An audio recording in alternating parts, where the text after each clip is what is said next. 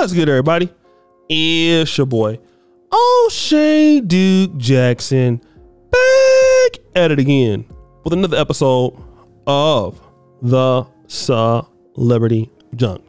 So, brothers, over the last few months, we have seen this back and forth between this particular couple. I don't know if it's a LATRUTH or LATRUTH, and his wife, Miss LATRUTH. And of course, they're very popular here on YouTube, very popular on Instagram, and they've been together for 6 years, and they've been having a lot of issues, a lot of what I would call Negro issues, okay? And they have been going back and forth, secretly recording each other's conversations, bringing each other's families into it. It's a whole hood mess, all right?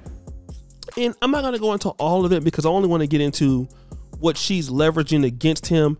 She has went live the other night talking about basically how dusty he is, how ugly he is. And now this is the brother she was married to. She's still technically married. All right. And all of a sudden now the brother's ugly. Okay. And, you know, and he's a rapper, actor. She's, I don't know, she has this blonde weave. So, I mean, you're going to see it here. But let me go ahead on and pretty much talk about this particular tirade, and then we're going to come back. What's good, y'all? What's up? What's up?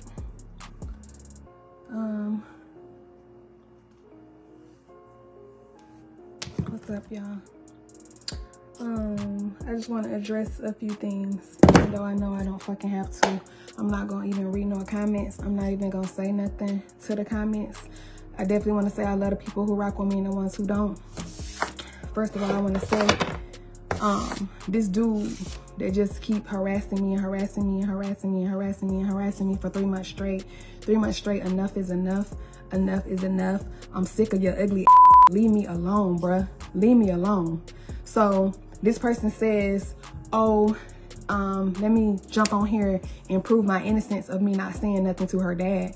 Okay, so I'm on the phone with you and you tell me before you start recording, I don't know when you started recording because y'all know y'all like to edit and put out bits and pieces.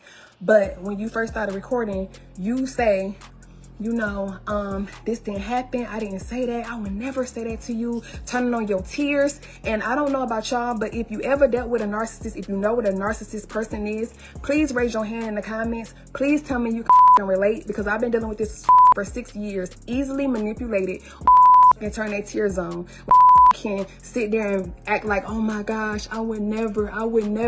So on the phone call, y'all hear me saying, yeah, y'all hear me saying emotional, like, like, I just can't believe my daddy would lie. My daddy too old to be lying. My daddy too old to be lying. Like, why the would my daddy lie?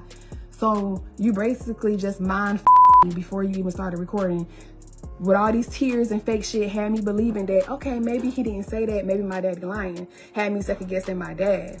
But when I pull up the receipts from just not my dad, but from my dad sending my sister receipts of you saying this to him the same day. And when my stepdaughter says it, oh, it's true. It's very true. That is what you said. I understand you want to get on here and you want to defend your name to the best of your goddamn ability. But baby, it's too late for that. It's too late for that. Out. It's out there. It's done. And I'm just sick of your ass. I'm sick of seeing you. You just nasty to me. Nasty. You, your family, all y'all getting on my goddamn nerves. Y'all just cannot leave me the So let me tell you something. Since we want to keep playing, since you want to call people and tell people to share things with me and do this and do that, I just want to let you know, be very prepared for me. Be very prepared for me. Because what I'm not is not that weak little girl that you had on the phone crying. What I am not is that woman that's going to keep running from your ass. What I am is a woman that's going to stand in her truth. What I am is a woman that's coming for everything that you stole from me, devil. What I am is a woman that's about to make you pay for everything you did to me in 6 years. In 6 years. Lie on you? Lie on you for what? Lie on you for what? Lie on you for what? Lie on you for what? Everybody know from day one I've been having nothing but receipts. And quite frankly, I'm tired of talking about your ugly ass. Quite frankly, I am. Y'all keep saying, oh, you didn't like him when he started getting small. I sure the didn't. You know why I didn't? Because the truth started coming out even more. Why I've been dealing with this man for how many years? He gets small, he gets sick. I'm there for him. His family was not there. Show me a video when Kevin was there. Show me a video when Toya was there. Show me a video when they was helping him with his tube. Show me a video where that was with him in the hospital. Show me a video when y'all was at doctor's appointments. Show me a video. Show me a video. Please. Show me a video where y'all was there. Because you wasn't. Never was. I was there. I was there suffering every day. Taking care of this while he still talks shit to me. So guys, you heard what the sister had to say. Now, she's a good looking young lady. And allegedly she went to Ivy League school, so she's not a dummy. And she was dealing with this guy for 6 years. She's talking about all, if you will, iniquities. Iniquity is really a sin, but all the things that he's done wrong. He's dusty, he's ugly, he's abusive, he's all of these multitude of things. She could be right, I don't know. My question is to this young lady, who obviously you're not an unattractive young lady. You have had an opportunity to go to school, to be educated, to meet decent men. The question is, why did you choose this particular guy? Because all of a sudden you hear that kind of black woman talk, you know, I'm gonna get back what you stole from me. The devil is this. And that wasn't what you were saying when you was with him. You know, you was there for him. So then how did you choose him? Because somebody who, you're not an unattractive young lady. There you had other opportunities. What happened to those guys? Because obviously the family's stalking you. They're bothering you. I mean, in my opinion, would indicate that he did all the wrong. You did no wrong. Fine. Let's take it from your vantage point. How come somebody as great as you ended up with this guy? And these are questions that need answers, because let me just tell you something real quick. If it's black men, okay? If it's black men, we come out and air out our wife like that. What are they gonna say? Not all black women like that. My friends ain't nothing like that. Where you finding your women at? Where you finding them at? Where you finding them at? Where you finding them at? Cause I don't act like that. My friends don't act like that. And it becomes like, you know, somebody's lying here. A lot of these young ladies are picking these dudes in which you said that they have no values, they are dusty, they are no good. And here's where the rubber meets the road.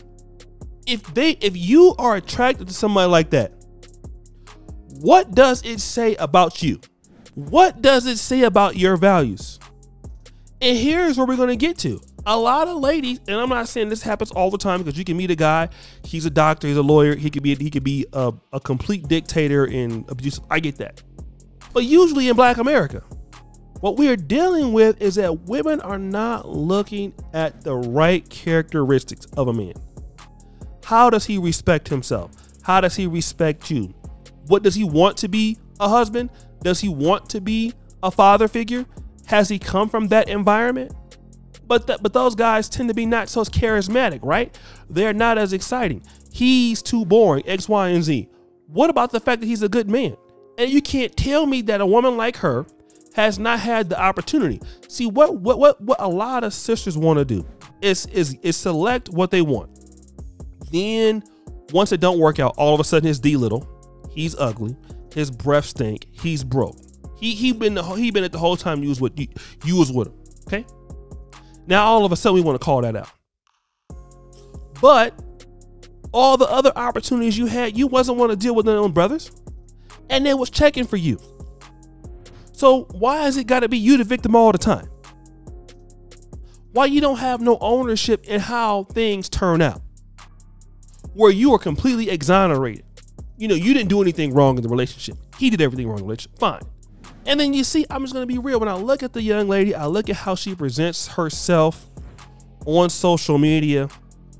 For a woman that had the opportunity to pick and go to Ivy League school, this woman acts like somebody that, I'm just going to say, in the urban environment. You guys know what I'm talking about. This is kind of Pukisha style a little bit. Or I'm going to be real.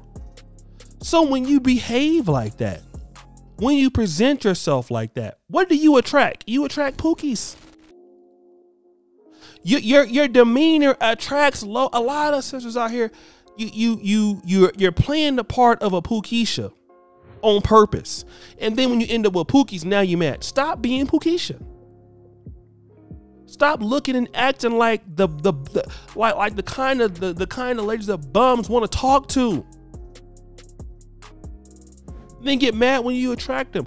What are you signifying? The way that I see, I mean, the way that the young lady, the way that the young lady talks, and the way that the young lady looks, and the way that she presents herself. Almost no guy that I know that's doing well in the fluent and that's a decent guy, you're gonna be intimidated by somebody like her because of how she's acting. She might be a great person, but who can deal with that Pookies all day? They want that. They don't appreciate nobody. That's what Pookies do. But guys, what do you think? It's your boy, O'Shea Duke Jackson, back at it again with another episode of The Celebrity Junk. Appreciate you for all that you do. Subscribe to the bell. We're out.